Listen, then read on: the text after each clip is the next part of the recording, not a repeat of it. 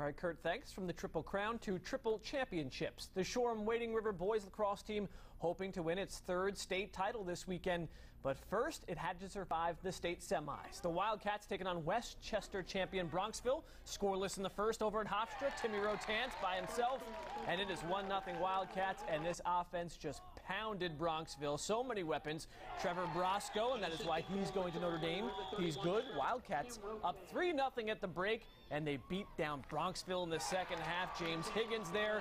The Wildcats scored the first 10 goals of the game. They won 11-2 and will play for a state championship Saturday. It was a total team effort, you know. We came into this saying if we win this, we're in the States, and I think all the young kids looked up to the older kids, and we just set a perfect example for everyone. Everyone just took the lead, and we came out ready to play. West Islip and Garden City also in action tonight. We'll keep you posted on those two teams throughout the evening.